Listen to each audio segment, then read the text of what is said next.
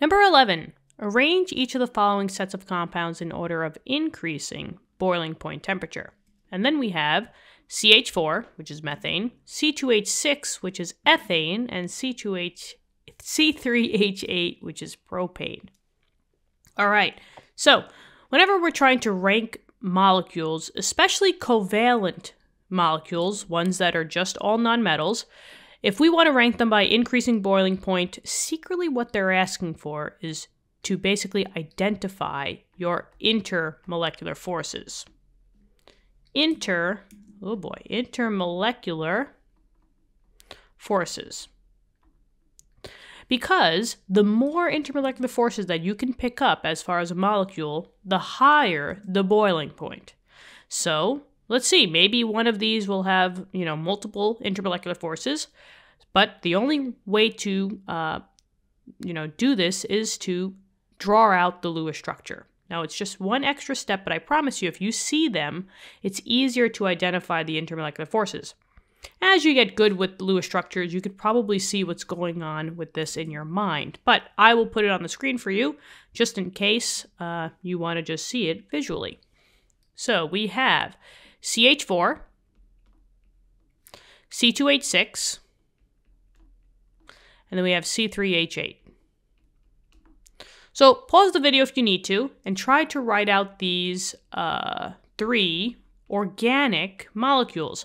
They are organic because the basis is carbon and hydrogen.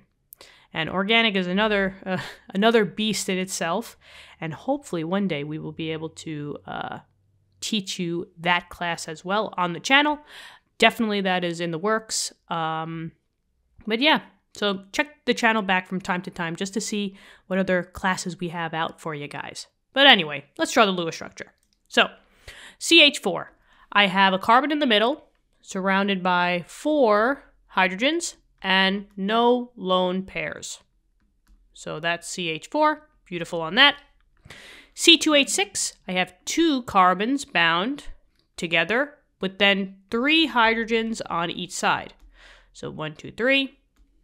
4, 5, 6, no lone pairs here, so everything is good. And then C3H8, I now have 3 carbons strung together with now 2 hydrogens in the middle, and then the 3 hydrogens on both sides, bringing you to a total of 8 hydrogens, and we are all good here. All right, so now let's just make this look nice and pretty. We'll put this over here. We'll put this one over here.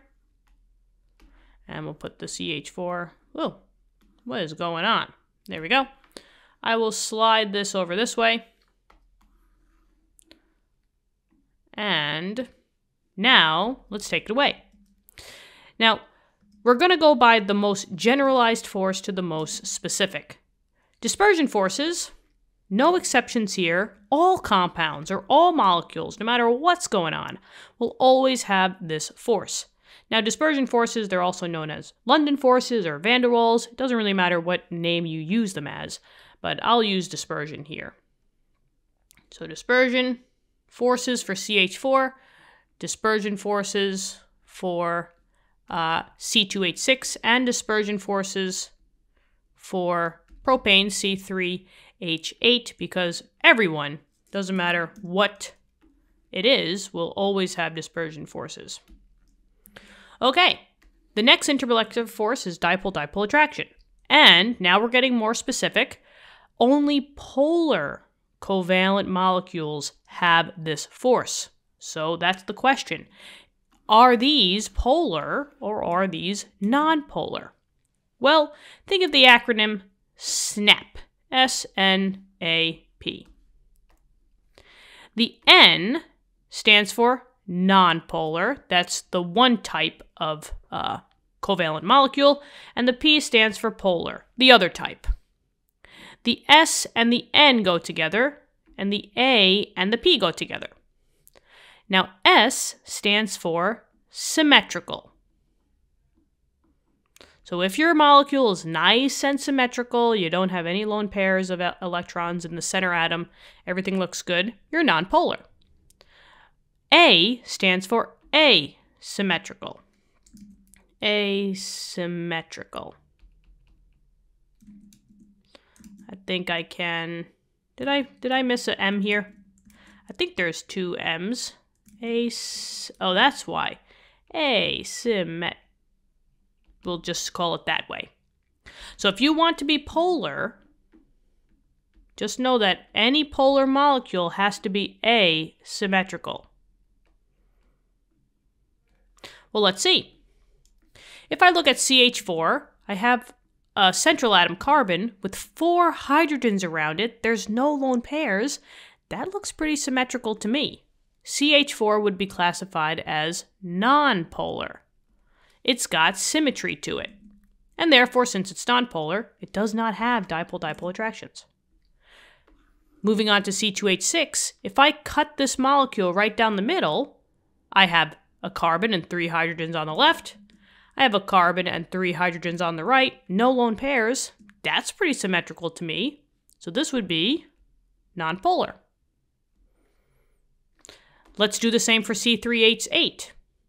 Now, it's perfectly right and okay to draw your symmetry line down the point of axis that covers the one atom, the one central atom.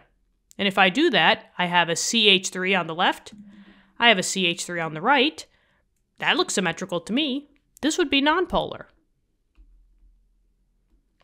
So since none of these molecules are polar, they don't have dipole-dipole attractions. And the last intermolecular force is the hydrogen bond, the most specific of them all, because you have to have a hydrogen, but it's got to be bound to a nitrogen, an oxygen, or a fluorine, the most electronegative elements on the periodic table. But all of the hydrogens here are bound to carbons. I have no nitrogens, I have no oxygens, and I have no fluorines. So they don't have hydrogen bonding either. Generally, if you do see that you're collecting intermolecular forces, your boiling point will increase. But how am I going to rank boiling point if just all 3 have dispersion forces?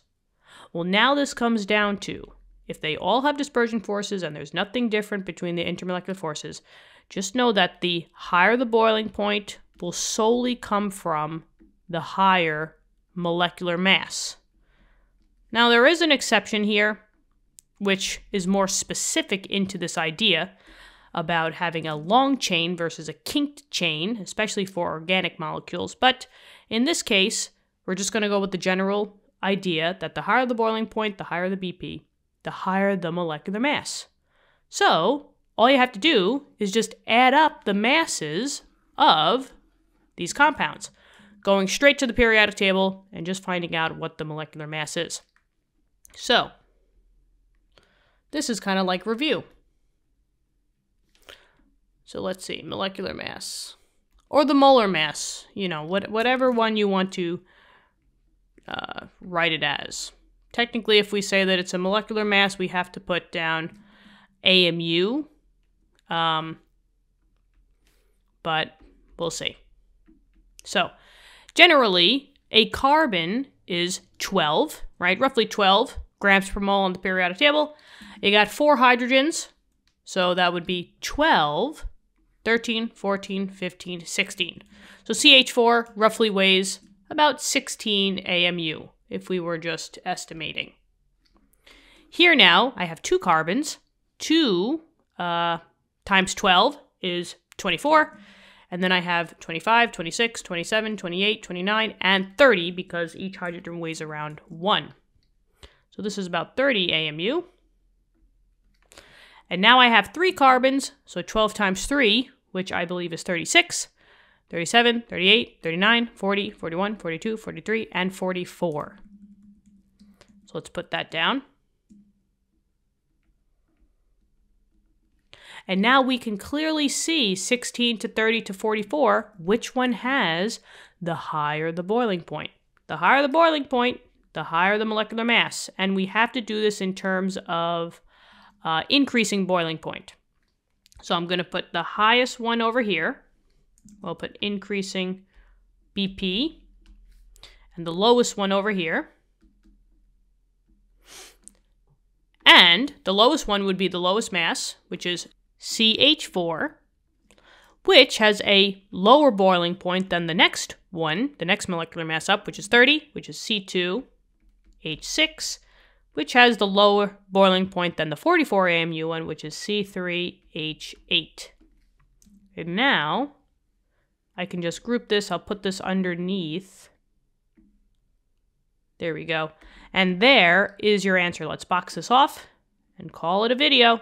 All right, all right, all right. All right, all right, all right. Anyway, who's that? I mean, everybody knows who that is, right? Let me know in the comments.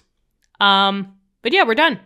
Thank you so much for viewing this video. I really hope this helps. Let me know in the comments. Subscribe to the channel. And yeah, I hope you guys are having a great day out there. Let's keep studying hard. And I'll talk to you soon. Bye.